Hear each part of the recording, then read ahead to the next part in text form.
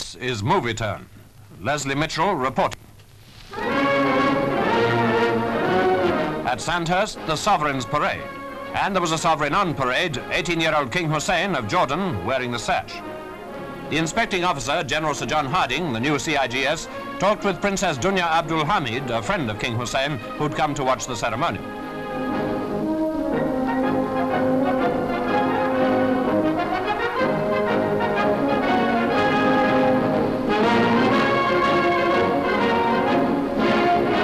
Marching and drill was as smart as every Sandhurst passing out parade is expected to be.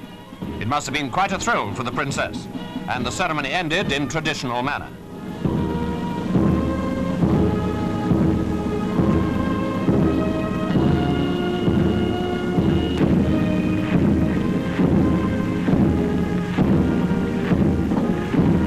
Afterwards, the CIGS stayed talking for some time with King Hussein, who incidentally in his own army is a general.